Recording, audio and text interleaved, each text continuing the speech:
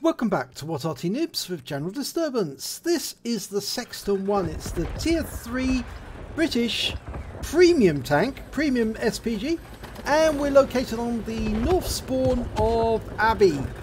And the tank is under the command of Talon 1958.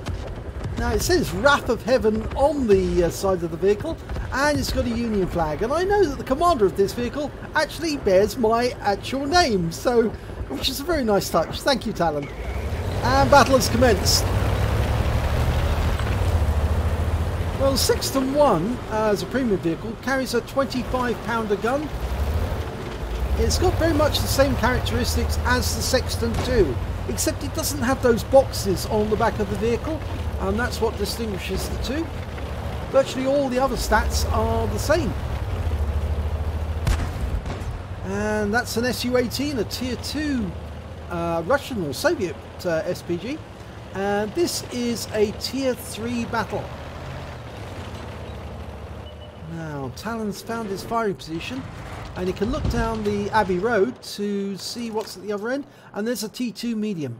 So he's dialing in on that. That's a Tier 2 American light medium tank, sorry. And he fires around him, but just misses it. Now, normally Talon's very, very accurate with his shots. He lets them dial in very, very carefully, and as soon as they're fully dialed in, he lets loose, and normally he gets very good results. As I say, he's got a lot of ammo to play with. He's got 50 rounds of HE and 51 rounds of armor-piercing ammo, and he carries 10 rounds of premium ammo as well. BT-7. Now, that's a Tier 3 Soviet light. Fires a round in. He did that one clutch, but I think it's because the Panzer 3, the BT-7 was on the move. This Panzer Jaeger is not on the move, and I think he will carefully dial in to make sure it's an accurate shot and takes out this Panzer Jaeger 1. Runs out. Oh, he hits him! He definitely hits him, but that's an FTAC. That's the French tank destroyer. Now he's trying to get that. It's getting close to the village. And in the village we can see there's a light Viz 35. He's loaded. Rounds out. Direct hit. Wipes it out. That's his first kill. Now there's a Type 91. That's a Japanese heavy. Dialing in. Make it absolutely certain we're in. And rounds out. Oh, good hit. Lovely hit there. 103 hit points. But I think he's a bit concerned because there's some enemy tanks, some heavies, some enemy tanks actually made it to our cap area. And he's now preoccupied with making sure they don't get any further. T60 fires a round in. It just goes behind the T60. Now there's a Cruiser 3 as well. That's a British light tank. He's worried there's another enemy tank there. An M2 light has managed to make it up onto the heights. So he's fending off a lot of enemy tanks. Oh, this is dangerous. That round misses. He's firing them out as fast as he can. Oh, he took a round there. That came from the M2. And he fired that clutch. He might want to think about retreating. He's taken another round from that M2 light. He needs to get away. And yeah, I'd recommend going over the edge, actually. It's probably the smartest thing to do. He bounced another round from the M2. He's taking it gently. That's it. Got it. Right, well, what he could do is he could take out that enemy tank at the other end. In fact, actually, it's the enemy Arty. If he can get them, then his team can start capping. Dialing in the round out, and oh, he did hit the Sexton. He did get him, or at least he splashed him. Got 10 hit points of damage. He's ignoring the battle going on behind him, because that seems to be going fairly well. This time around it's 63 hit points of damage, and he's tracked the Sexton. Almost loaded. Rounds out. And this time he kills him, wipes him out. So that's his second kill. T1 HMC. Now that's a Tier 2 American SPG. Rounds out. Lands near him, but I don't think we did any damage. There's a T18 HMC, that's a Tier 3 American SPG, and a little more dangerous because it's got a really good strong armour. We're dialing it in, rounds out, long flight time. And a direct hit, 94 hit points, great strike. That T-18's now down to 16 hit points, 15% of his armour. And that one landed just behind him, splashed him, but didn't actually do any damage. Next shot should do it if he dials in fully. Rounds out. Oh, it misses. That's RNG. That M2 light's not going to be able to penetrate. The armor's too tough. All he's doing is giving that T-18 a cool headed. He needs to get away and let the Arty round do it.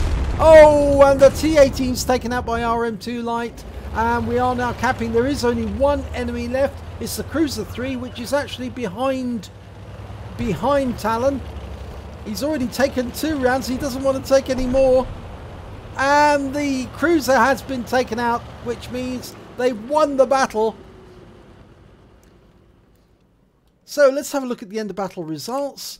And it's a third-class tanker for Talon 1958 in the Sexton 1. He also picked up a Bruiser medal for getting at least 5 critical hits. He got 10, and he got a Starks medal. He took down 2 of the enemy, received at least 2 hits, which could have lost him at least 2/3 of his hit points in the process, and he survived to win the battle, which means that he's picked up a Starks medal. And they're very difficult to get. I have quite a few of them, I can tell you, but quite often I thought that I got a Starks and I didn't, because although I received 2 hits, I didn't suffer the potential loss of 2/3 of my hit points. The win rate for that battle was 2686, which is very good indeed. It's Unicum standard. So let's have a look at the team scores, see where we came.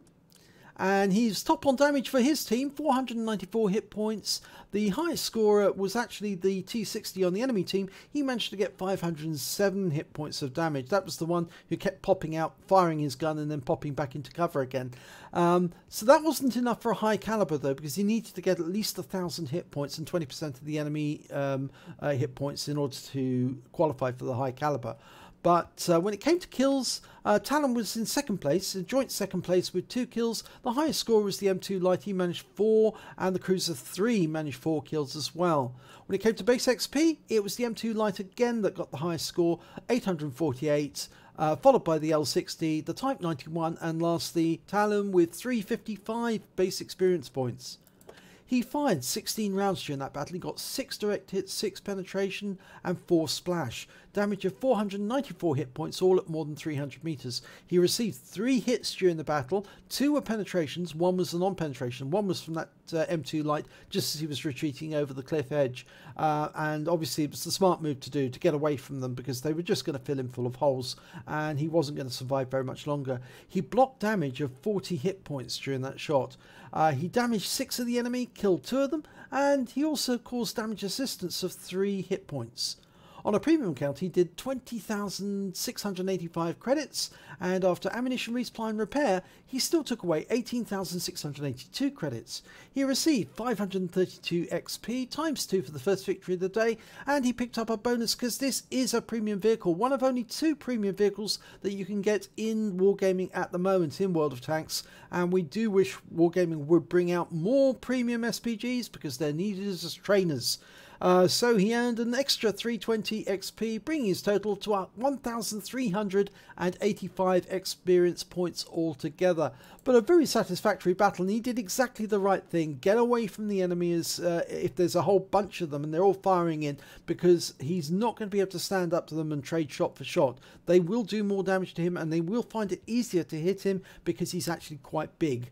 So he needed to skedaddle out of there, and he did the right thing in doing so. So if you enjoyed this replay, please give it a like and do subscribe to our channel, and hopefully it'll be your replay that I'll be featuring in the next video.